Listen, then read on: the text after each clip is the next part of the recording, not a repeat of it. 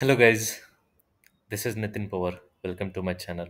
In my last video, we have discussed how to download the JMeter, how you can use it to run your API. In this video, I will show you, suppose you have an API which accept a parameter. So you want to pass more than one or like thousands of parameters to that API, how you can achieve that. Consider this API. If I hit this, I'm getting the count, the gender of that particular parameter which I provide over there. If I provide,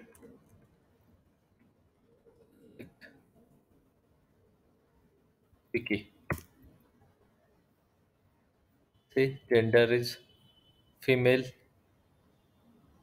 the probability is 0.97 that this might be a female gender.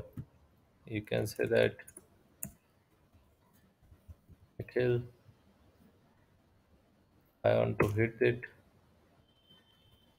Gender is male, probability is 1. So you want to parameterize this name. So how you can do it in your JMeter? So first of all, open your JMeter. By default, you will have the test plan. Under that, you can add your thread group. Okay, give it a name under the thread group. Now, what you want to add? You want to add the config element for the CSV dataset because you will be saving all the details in your CSV, whatever you want to pass to that name, and then one by one they will get executed. So, how you can achieve that? Create a file, save it under your bin folder, the JMeter bin folder. Okay, so I have created a file, I have saved it under the bin. Now, how to call it? So, first of all, file name, it will ask you whether that file is present. So, under bin, my file name is name. I'm opening it. File on encoding, variable name. What is the variable name? Name is there. You can see here. The name is there. Is variable name non-empty? Yes. Is there any delimiter in the file? Suppose you want to parameterize two columns. Suppose your API is accepting 2, 3, 4. Then you can decide those by comma in the header, and that way you have to provide that value. It's a comma delimiter or the tab delimiter. In my case, I don't have any separator. So allow quotes. Suppose your file, your names are in the quote also, in single quote or double quote. If you are providing that way, you can make it as a true or false. Currently, I'm making false. Stop thread at the end of the file, yes or true. You can provide those details like that. So this is how you will fetch the data from your file, CSV file or any other files. Okay. Once you fetch the data, now what you need a API. So you'll go to the add sampler HTTP request. So in HTTP request, you can provide the name like gender or genderize, whatever you want to provide. Over here, we know that. So HTTPS, and this is the server name. So here HTTPS, the server name or the IP, this is the name. It is the request get. So what I want to do, I want to parameterize the IP. So in parameters, I need to add the parameter. So here, what I will say, I can say name, and what value it should have. It should have the parameterized value for that name. And how you can provide that? You say name dollar sign name. So now you have provided the name and you parameterize it. Now what you want to do? You want to add the listener so that you can see that result tree. So I'm adding view result tree. So this way we have created a thread group or user group which will can fetch the data from your file and pass it to your API sample as a parameter. Okay. So consider consider that you have multiple APIs. So how you can add more APIs to it, to your test plan? You clicked on the test plan, you say add thread group. So that way you can have multiple API sets and you can execute simultaneously once you execute your test plan. But in this case, suppose I want to explicitly execute only this test group. So what I can do? I will click on the other thread group, right clicked on it. You can disable those, right clicked on it, it disabled.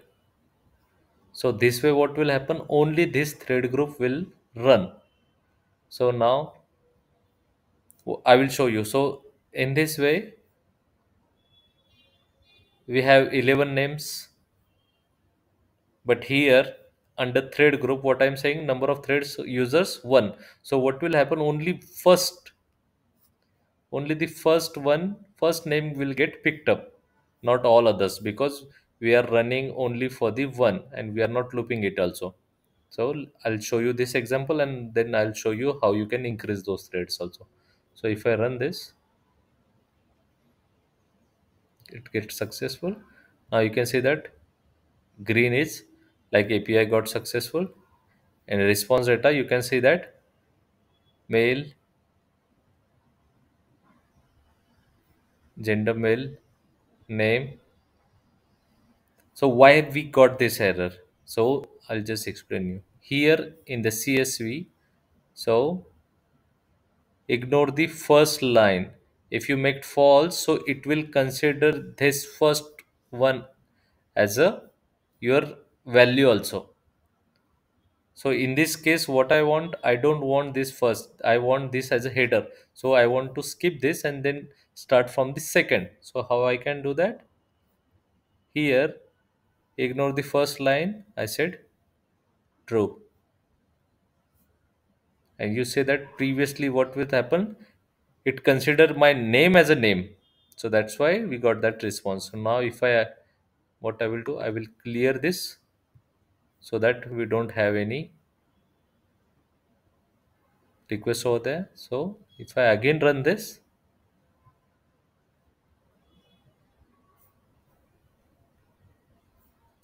now see the Luke, which was our name, it got picked up and we got the proper response like the probability of 0.99, gender is male, the count.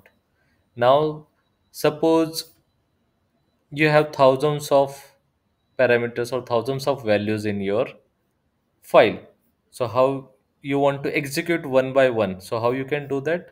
Under thread group, you can provide those values. So currently here, suppose I have 11 values. So if I said that 11 users or 11 threads I want to execute one by one, so I provide that 11 over there.